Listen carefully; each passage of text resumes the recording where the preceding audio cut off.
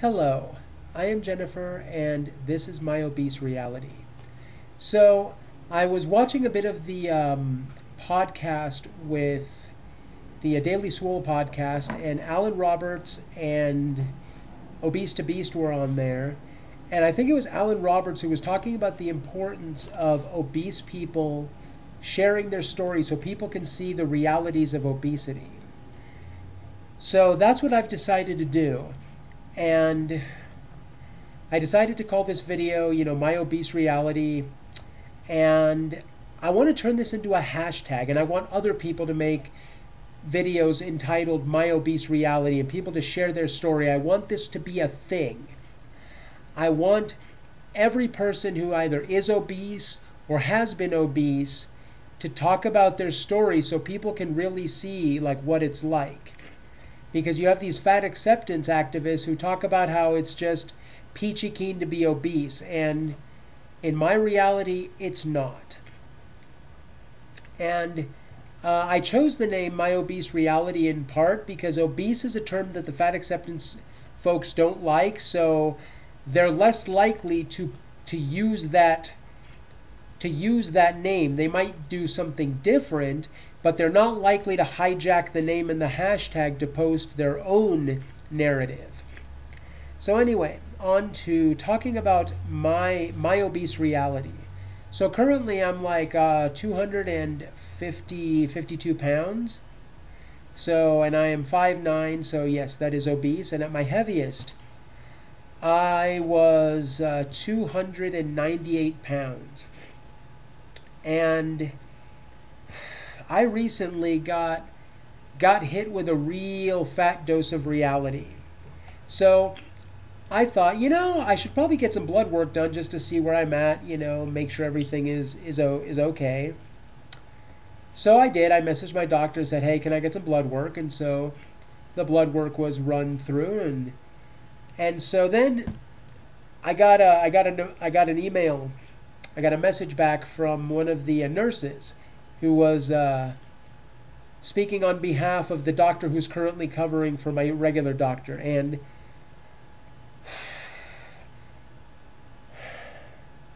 I'm going to show you what it says. So I've redacted the names because they're not relevant, and I don't want to single anybody out or anything. Anyway, to Jennifer. And it says, Jennifer, ABA1C is elevated to 5.7. Normal is 4.8 to 5.6. This is pre-diabetes. Recommend exercise 5 times weekly at 45-minute intervals, a 5 to 10% weight reduction, and a diet low in sugar, sweet soda, juice, carbs.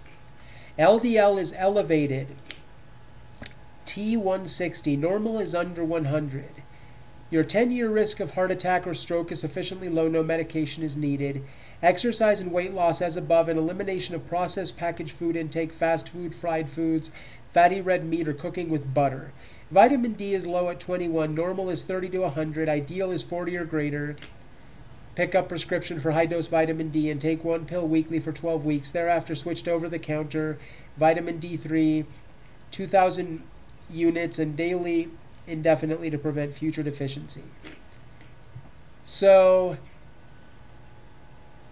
finding out that I'm pre-diabetic, that is fucking scary. So that's fucking scary. Now, pre-diabetes is a condition where if you don't get on top of this, you could end up diabetic within 5 years. And diabetes is fucking scary. I like watching these reality TV shows with emergency personnel, like the show Night Watch. And one of the things you see on these kinds of shows is you'll see people who end up their blood sugar gets too low and they pass out. And, I live alone, and so the idea that I could fucking pass out because my blood sugar is too low and maybe hit my head on something, and I could be fucking lying there on the floor unconscious and nobody there to help me, that shit fucking scares me. Like, no fucking joke. It fucking terrifies me. And also, diabetes. Diabetes also increases your risk of heart disease. That shit fucking scares me too. Having a fucking heart attack when I'm here alone by myself, that fucking scares me. Having a heart attack and fucking dying terrifies my ass. I have, anxiety issues. And whenever I get like a funny feeling in my chest or whatever, I have to stop and think, is that just my anxiety, or am I having heart trouble? And there's been more than one occasion when I've gone to the emergency room because I was having stuff, funny feelings in my chest, and I was worried, am I going to have a fucking heart attack? I shouldn't have to think about whether to go to the emergency room every time my anxiety kicks in. This is no fucking joke. This is absolutely fucking terrifying. And if I don't get this shit under control, it's gonna fucking kill me. That's what's gonna fucking happen. It is going to fucking kill me. I'm 39, and this shit will eventually catch up with me, and I will die an early death. There's nothing fucking glamorous about this.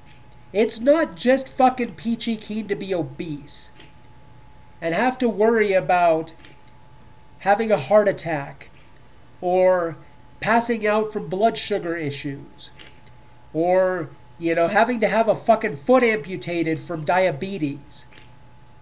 That is not fucking fun. It's fucking scary. And those of you out there who are just happily eating yourself into oblivion, you need to wake the fuck up. Because this is serious shit, and it's fucking scary. Okay? If you haven't been to your doctor, go to your fucking doctor. Get on the fucking scale.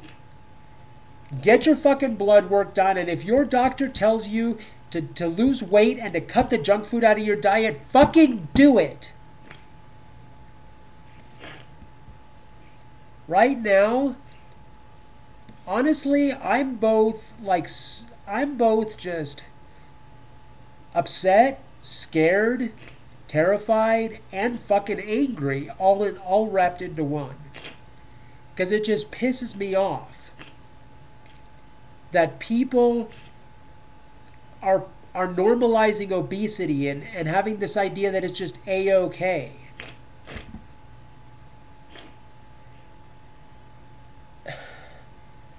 And it's not. Obesity usually comes with these other issues because of the crap that we're eating. So telling people that, oh, if you crave that donut, go ahead and have it. Fuck you. You're killing people. Nobody goes around saying, well, if you're craving that cigarette, go ahead and have that cigarette. Nobody's telling an alcoholic, hey, if you're craving that drink, drink up, buddy. Nobody fucking says that. And we really need to turn this shit around. And I think it is super important for obese people to tell their story and share their reality. We need to just be willing to open up and say, you know what? I'm obese and it fucking sucks and it's fucking scary. And just so people aren't overly worried about me, and I'm not overly worried about myself, I am taking control of things. High cholesterol is caused by too much saturated fat. And I started looking at the junk food that I was eating, and it's super high in saturated fat. So I cut out that high saturated fat junk food.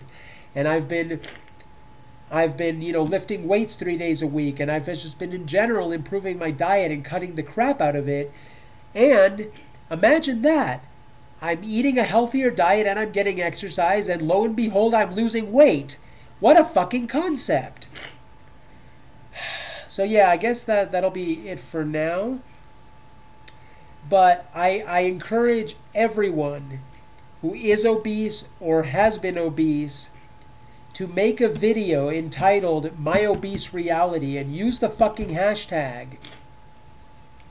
And we need to get this started. This needs to be a fucking movement. I want to see My Obese Reality. I want to see that hashtag get more traction than health at every size. I wanted to see it get more traction than fat acceptance. I want to see a fucking tsunami of obese people sharing their story, sharing their reality. We've already seen some of this with people like, I think it was Sherry Gold, I think was her name, and what's that other black guy? I can't remember his name. I Can Change, something like that. And of course, John from Obese to Beast has shared his story. But I really want people to share their story, and just to make these stories easy to find, call it My Obese Reality, because I want people to really see the reality. And it's also, if you can, if you're document your experience trying to deal with this, so people can see that, yes, we can change. We can get our health under control. We can lose the weight. We can bring down our cholesterol. We can get our blood sugar in order. We can. So that is it for me. Thank you for watching this video, and please follow me on all the social media things. They'll be down in the video description. And the social media that I tend to be on the most is Instagram, so that's where you're most likely to get a hold of me. So thank you for watching this video, and I will see you later.